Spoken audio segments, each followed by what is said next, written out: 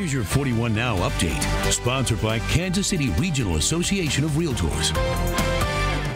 I'm Dia Wall. A driver hit and killed two people who were walking in Belton. Police say this happened last night along Peculiar Drive in between Cunningham Industrial Parkway and Cambridge Road. The victims are two men. Police got in touch with the suspected driver and say they've located the vehicle. The victim's name has not been released.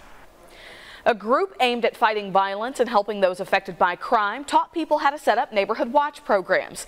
Today, the Ad Hoc Group Against Crime talked with neighbors on Kansas City's east side. It showed people tools to help cut down on violence. You'll have to find another route this weekend. Right now, the Buck O'Neill Bridge is completely closed. Crews shut down the northbound lanes to replace the median there. They will reopen it at 6 p.m. tomorrow. Southbound lanes were already closed for renovations. Gerard Bailey has your forecast after this.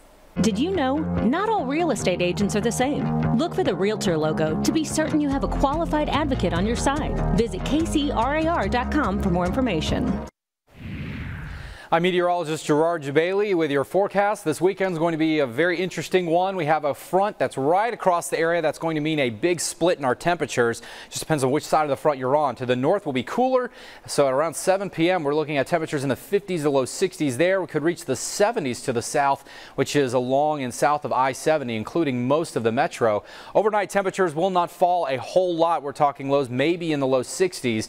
And to start Sunday, already very warm. That front again to the north will keep a lot of cloud cover around the area.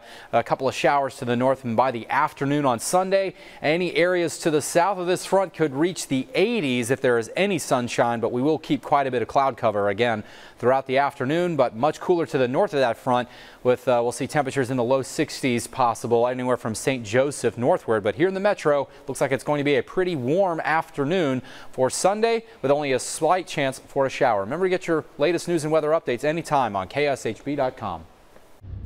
Look around our streets, our communities, our children. Now more than ever, we need the crime, we need the violence to stop. At 41 Action News, we say enough is enough. That's why we're taking action with Safe KC. Not just reporting the problems, but showing solutions with stories of hope, stories with answers. Because violence knows no race, no city, no zip code. Watch Safe KC only on 41 Action News and KSHB.com.